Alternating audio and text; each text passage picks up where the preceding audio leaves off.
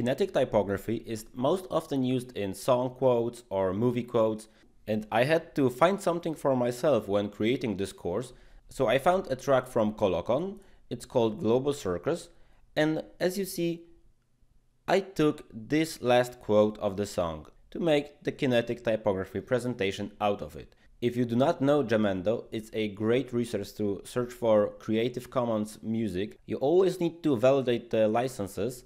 And as you see, the song I use, I just have to give credit to the artist and don't use this album for commercial purposes. I am of course not selling the track, I'm only using the track to showcase. You should also know that artists on Jamendo, they search for publicity. So they are very happy if someone is using their track and giving them credit.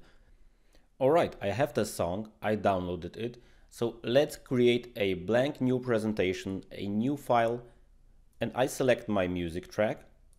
I drag it over to the presentation, I make it a bit smaller so it doesn't get in the way, and I hit, when going to the audio tools, to playback, play in background. Right now, when I hit start of the presentation, the music is already playing. What I need to do now, I need to trim the audio, because I remember that the song quote I want to use is on the end. With help of trim audio, you can trim any song to any point you want.